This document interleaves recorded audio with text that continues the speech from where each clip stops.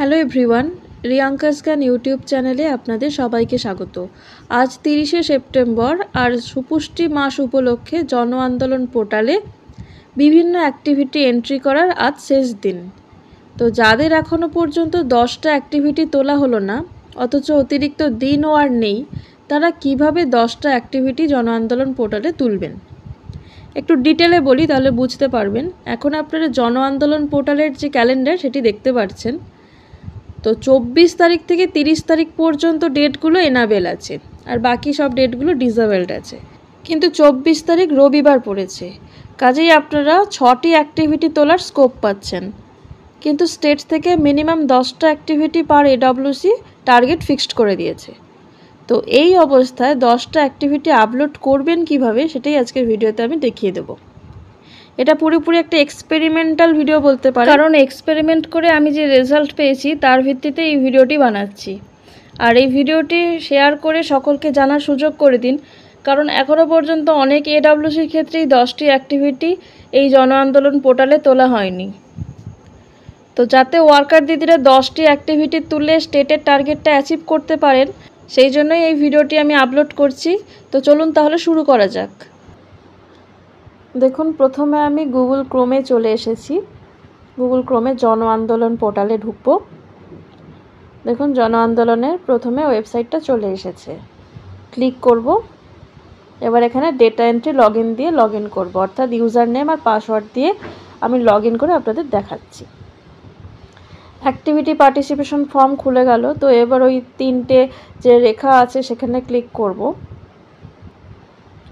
এবার view activity participation ডেটাতে প্রথমে যাব। এবার এখানে লেভেলটা চুজ করব, এডব্লিউসি লেভেল। এডব্লিউসি চুজ করলাম, আর যে কোনো একটা এডব্লিউসির নাম চুজ করব, যে কোনো ব্যাপার না। আমি জাস্ট এটা এক্সপেরিমেন্ট করছি, দেখাচ্ছি আপনাদের। তো আমি এই এডব্লিউসির নাম চুজ করলাম। দেখুন, এখানে লাস্ট আপডেটেড হয়েছে 29শে সেপ্টেম্বর বিকেল 4:50। এবার এখানে অ্যাক্টিভিটিসগুলো দেখা যাচ্ছে নিচে।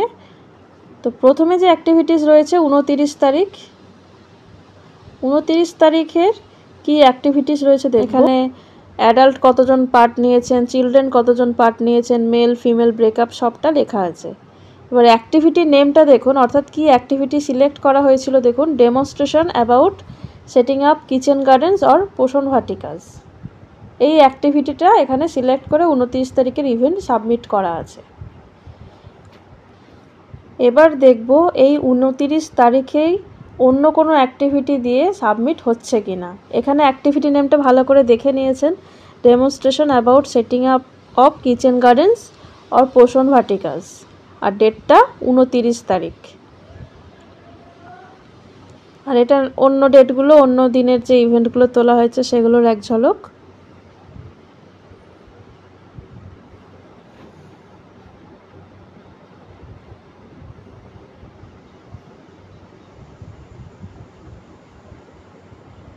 তো এবার চলে যাব অ্যাক্টিভিটি পার্টিসিপেশন ফর্মে, মানে প্রথম অপশানটায় ক্লিক করলাম।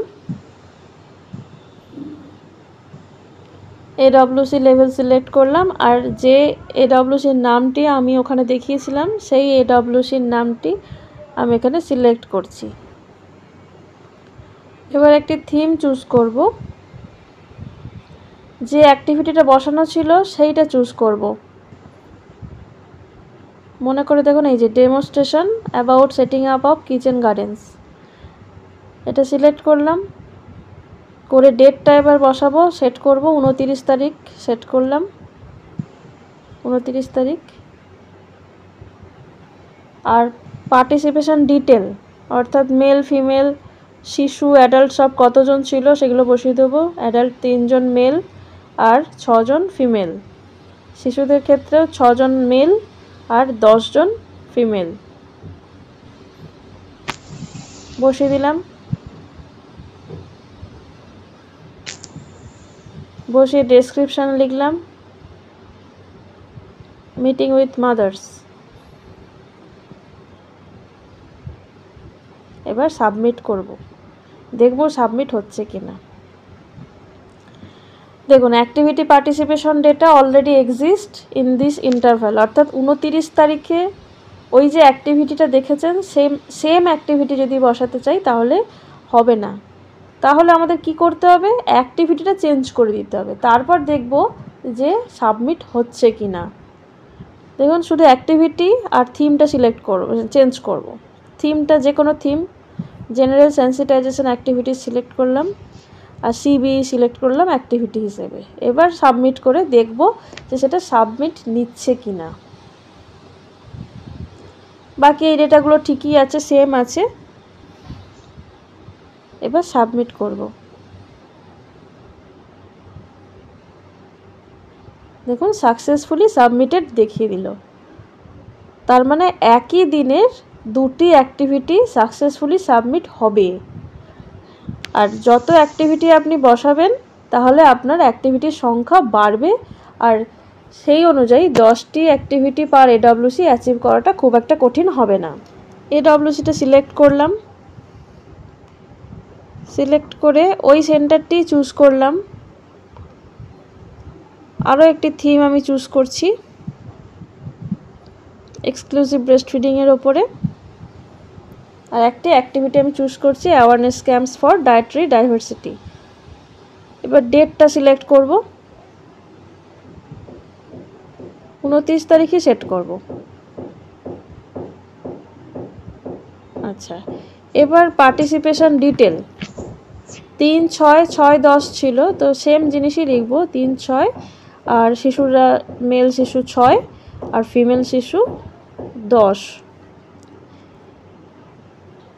এবার ডেসক্রিপশন লিখব মিটিং উইথ মাদার্স। এবার সাবমিট করে দেব। দেখুন এগেন সাকসেসফুলি সাবমিটেড দেখালো, অর্থাৎ একই দিনের রেসপেক্টে আমি 3টে অ্যাক্টিভিটি সাবমিট করলাম। শুধু একটা জিনিস মাথায় রাখতে হবে, যে অ্যাক্টিভিটিটা অলরেডি সাবমিটেড সাকসেসফুলি সেই একই অ্যাক্টিভিটি দ্বিতীয়বার সাবমিট হবে না, কিন্তু আপনি অন্য অ্যাক্টিভিটি সিলেক্ট করে সাবমিট করতেই পারেন এবং পরের দিন সেটি জন আন্দোলন পোর্টালে রিফ্লেক্ট করবে। তো আমি আপনাদের একটা এক্সাম্পল দিয়ে দেখিয়ে দিচ্ছি, তাহলে আপনারা আরও ক্লিয়ারলি বুঝতে পারবেন। তো আমি ভিউ অ্যাক্টিভিটি পার্টিসিপেশন ডেটাতে চলে এসেছি এবং এখানে আমি এডব্লিউসির নামটাও সিলেক্ট করে নিয়েছি। তো এখানে ডাউনলোডে যে চিহ্নটা দেখতে পাচ্ছেন সেখানে ক্লিক করে আমি ডাউনলোড করে নেব। এই এডব্লিউসির কি স্ট্যাটাস এটা দেখতে পাওয়া যাবে। তো ডাউনলোড করে নিচ্ছি। দেখুন এবার এখানে একটু জুম করে দেখিয়ে দিই আপনাদের। 18 তারিখে দুটো অ্যাক্টিভিটি, 19 তারিখে একটি, 20 তারিখে দুটো অ্যাক্টিভিটি, 21 তারিখে দুটো, 22 তারিখে দুটো, এইভাবে এই ওয়ার্কার দিদি করে 10টা অ্যাক্টিভিটি অ্যাচিভ করে ফেলেছেন। ইনফ্যাক্ট 10টা অনেক বেশি অ্যাচিভ করেছেন।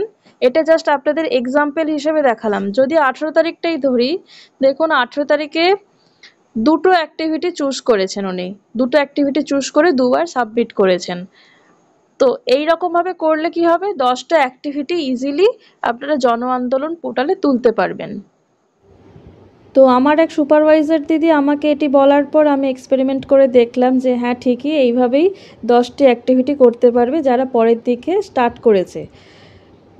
আসলে কি হয় যে আগের দিকে ডেটগুলো ডিসেবলড হয়ে যাওয়ার কারণে একদিনে যদি একটি করে অ্যাক্টিভিটি সাবমিট করা হয় তাহলে 10টি ইভেন্ট হচ্ছে না।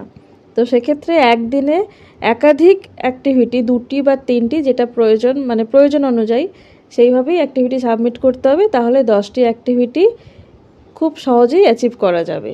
আর যেসব দিদিরা 10টি অ্যাক্টিভিটি তোলা নিয়ে খুবই চিন্তিত ছিলেন তাদের জন্য মনে হয় এই সলিউশনটা খুবই হেল্পফুল। তাই ভিডিওটি যদি হেল্পফুল মনে হয় তাহলে অবশ্যই লাইক করবেন আর শেয়ার করে সকলকে জানার সুযোগ করে দেবেন। আর আমার চ্যানেলে যদি নতুন হন তাহলে এই ধরনের টিপসগুলো পাওয়ার জন্য বা আরও গাইডেন্স পাওয়ার জন্য চ্যানেলটিকে সাবস্ক্রাইব করে রাখুন। তো সবাই খুব ভালো থাকুন, সুস্থ থাকুন, ধন্যবাদ।